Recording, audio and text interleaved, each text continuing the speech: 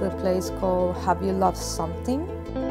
It's about books and my passion for books, and it's about disappearing.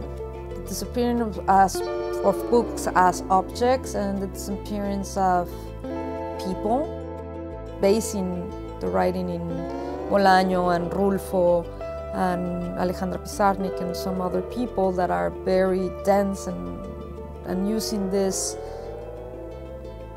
theme of disappearance that it's happened a lot in my homeland, that it's Mexico. Then the idea of working it with puppets and making it more visual and having all these paper puppets and having all these paper things coming out and the pop-ups and all this, that it was my childhood to the pop-ups, the books, just makes sense.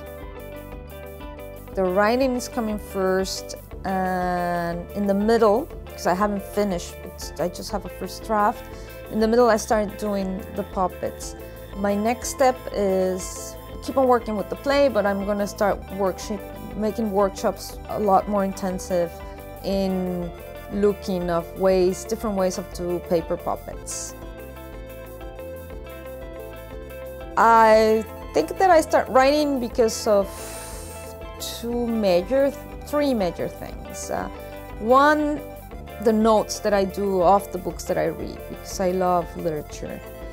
Then my dreams, because I have a lot of dreams, so I start writing my dreams a lot as a therapy or as trying to understand what was going on at night because of my insomnias and my dreaming. And then I start writing this project because I needed to have a project of my own. I write in Spanish. I realized that was the way that it was easier for me to write it was in Spanish, and I translated in English.